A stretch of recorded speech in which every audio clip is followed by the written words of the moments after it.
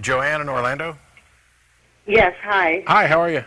I'm doing pretty. But, I mean, isn't it also true, though, I mean, in the New Testament, when Jesus dies and commits the ultimate sacrifice, a lot of these laws that were in effect during the Old Testament were bypassed. They were dropped because we learned the New Testament. The sacrificial laws, traditionally within Orthodox Christianity, it's the sacrificial laws that were eliminated by the sacrifice, not the moral laws. Are you implying that the Ten Commandments are null and void? Well, no, definitely not. That carried over. I mean, but Jesus states that to follow the Ten Commandments. And right. The number one, of course, is to love thy neighbor, as... Actually, no, that's not number one. Number one is thou shalt have no other gods before me. But no, when Jesus states that, he says to follow the Ten Commandments, and also he states a new law, which is, of course, love thy neighbor. Okay. But he also said that he wasn't there to change the law. Matthew 5:18 and 19 talks about it's right at the very beginning of the Sermon on the Mount, that not a jot or tittle of the law will be changed until heaven and earth have passed away, and that anybody who breaks even the least of those commandments will be the least in heaven. Jesus' message in there in no way says, hey, we're going to toss out the Old Testament.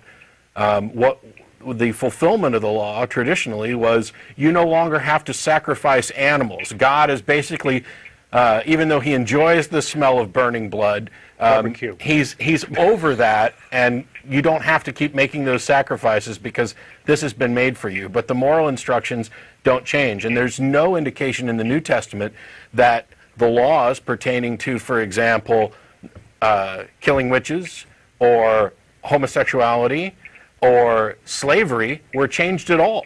And the Bible blatantly, clearly advocates slavery, tells you who you can enslave, how much you can pay for them, and how much you can beat them. That's never trumped in the New Testament. If anything, it's made worse. In 1 Peter 2:18, there's an instruction there for slaves to obey their masters with respect, particularly if the masters are cruel. Now, this sort of soft apologetic that modern Christians seem to have of, oh, Jesus is all about love your neighbor as yourself and love one another, and we got rid of all that old stuff. It's hogwash. It's nonsense. The idea that we can just chuck aside the Old Testament, not only does it chuck away any potential claims of prophecy that support your New Testament, it chucks out the entirety of the moral law. It's pick and choose. It's a recent invention. Religion, right? And it's fine if that's what somebody wants to do.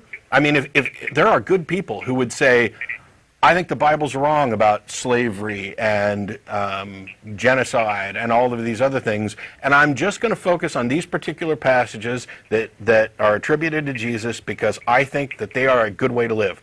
That's perfectly fine, and I'll applaud them all day long for chucking out the obvious immoral stuff. But if they're going to run around and use the same label as other people, all they're doing is sowing confusion. It's not my fault that there are 1,000 different Christian denominations out there. All of them believe something different, and these 10 are engaged in attempting to sideline the rights of everybody else based on their own beliefs, and these 20 are in favor of, bombing abortion clinics, and these 3 over here are okay with gays because they've done their, it's absurd.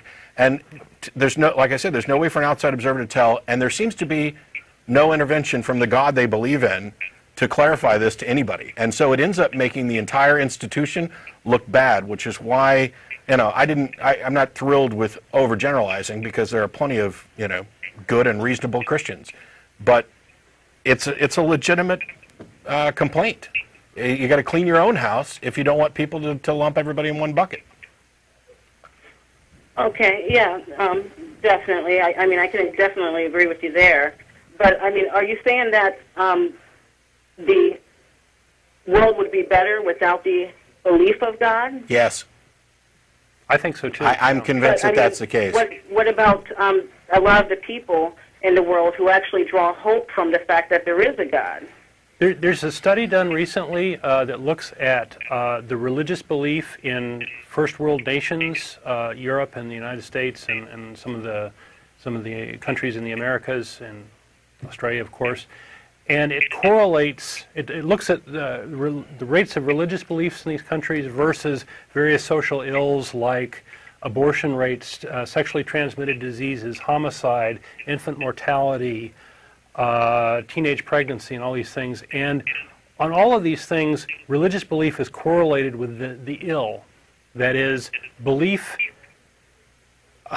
As belief increases, societal health decreases. And Right. while you can't draw a causal link, there's a strong correlation there. But to your specific question about drawing hope from it, I understand a lot of people do. And it seems to be, especially if you're doing it, a good thing. But there's an old quote that and there's a lot of claims about Christians being happier than other people. And there's a quote that Russell referenced yesterday, which is the fact that a believer is happier than a non-believer is no more to the point than that a drunk is happier than someone who's sober. And you can draw hope from all kinds of things. I understand you can control behavior with a lie. You can make somebody feel good with a lie. You can ease anguish and fear and mourning with a lie. It happens all the time. It doesn't change the fact that it's a lie. And it's my personal view. I would prefer the truth. I would also, by and large, prefer a world that prefers the truth. I would not make any attempt... But to kind of quote a few good men, some people can't handle the truth. Maybe. I don't buy that. I don't buy that. And we talked about this... Some people might need to grow up. We talked about this yesterday. This idea that there are some people who just need it. It may be the case that... I mean, not to get too personal, but like an example, I mean... My father being, a veteran of many wars and retired, I mean, at one point really just wanted to put a bullet in his head. But it was because of his faith in God that he would get through it. And, that God was with him that moved him to the next level. And I understand that. My thing is that when people say that people need religion, that they couldn't cope without it, etc. The reason I think this is... Well, some people. Sure. It's the huge excuse that there are some people who need this. I think that is a fundamental lie. And the truth is that in much the same way that I can't build a car engine because I haven't been taught how to do it, so I need to rely on my mechanic, that's the same argument that people are using with respect to religion. And instead of giving them the religion that seems to do something for them, in this case it's not like a mechanic because it's not actually doing anything, it's just telling you it did something. Instead of doing that, we need to give people the tools with which they can take control of their lives, they can deal with reality, they can learn to cope. Make better decisions. I think that truth is always going to be preferable to fiction. I do not deny the fact that lies can be used to positive conclusions on occasion. I just don't like them. It's just fraught with manipulation. Anything else? No, that's everything. It's really been fun talking with you guys. Thank and you, I'll Joanne. definitely be watching your show. Appreciate it. Joanne. Thank you very much. Thank you. You're welcome. All right. Bye.